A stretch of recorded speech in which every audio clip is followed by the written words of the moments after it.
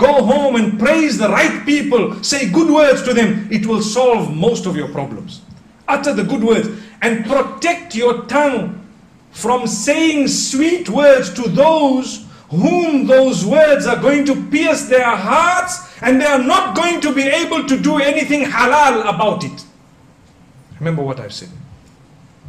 What's the point of going to someone whom you know already that you've already got your quota of 4 wives, mashallah. So you're sitting and you're happy. And you go to someone else and you tell them, oh, I love you, you're so beautiful, you're so nice. And oh, wow, nobody's told me that before. Wow, so lovely, and so on.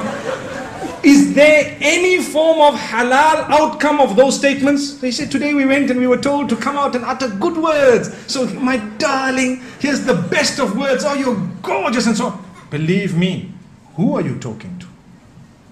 If you are uttering those beautiful words to a person whom they will be processed through in a way that they will want to do something about it which will never be halal, in that case we are sinning. Remember that. Like the man, they say the one man, and this is also a story that I've heard very recently. His wife tells him, listen, you know what, you have to tell me, you have to swear that you're going to be honest with me. He says, okay, I'm honest.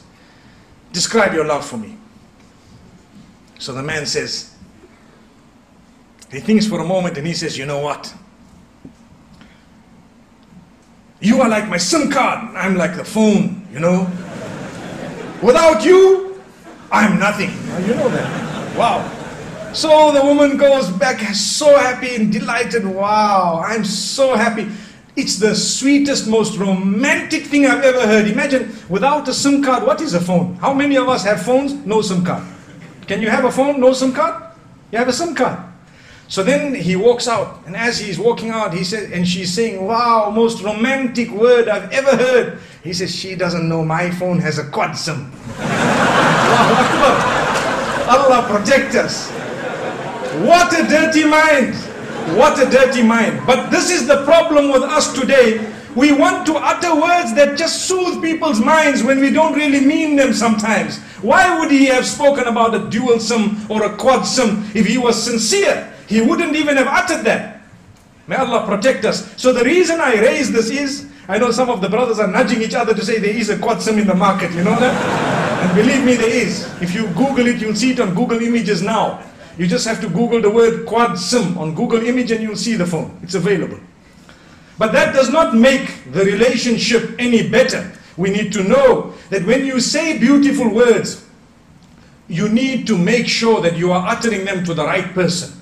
And you need to make sure you are not being hypocritical by the will of Allah subhanahu wa ta'ala. For your spouse, it's an act of worship to utter words to make them smile, to make them feel desired, to make them feel they are the most important people in the world. There will come a time when you too will feel that definitely they are the most important people in this world.